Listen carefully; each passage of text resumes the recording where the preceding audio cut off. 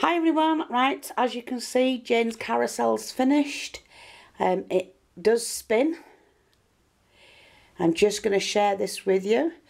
Raymond, we bought the horses, we were really lucky in getting 6 horses the same size. And so the carousel was built around the horses for size. I had Raymond drilling the back of the horse in its back, so we could get this in. They've got little step things here so you can get up, and then with poles went in there. The top, we've got a huge crystal at the top, and then these were appliques, silver ones, and I painted 3 of them black so they matched.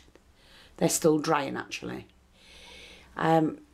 We put some bling in here. Sorry, I'm still black. Some bling in the flowers, some bling down the bottom there on the, you know, and don't forget this was an old-fashioned Victorian spool. And so we started with that. I put 2 layers of the polystyrene together, covered it with craft card, and then we went from there. She did only want the horses black and silver, so we've done that.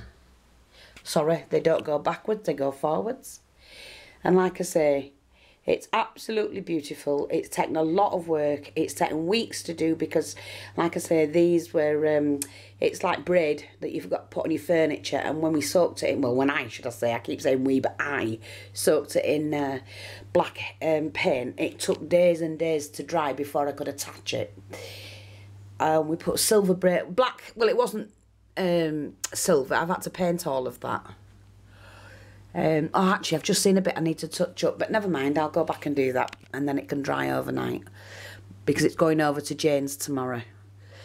And we did put I put the saddles on, painted all the manes, the tails, the hooves. I'm going to put a little bit of black on that as well. And each saddle, or not saddle, but the what do you call it, blanket on the back, are slightly different each. Just put some, made of clay, glued them on, added the chains, and that's it. That's all you need to do. So I've shown Jane it. She absolutely loves it. I'm thrilled with it. I've never done one like this before, and I'm really happy she likes it. Yes, of course, but I'm quite proud of myself because it was a bloody good challenge, and I achieved what I wanted to achieve.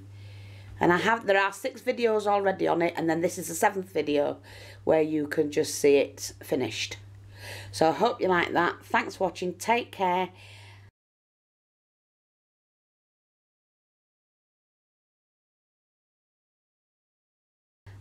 Gotta find someone else to challenge myself on now.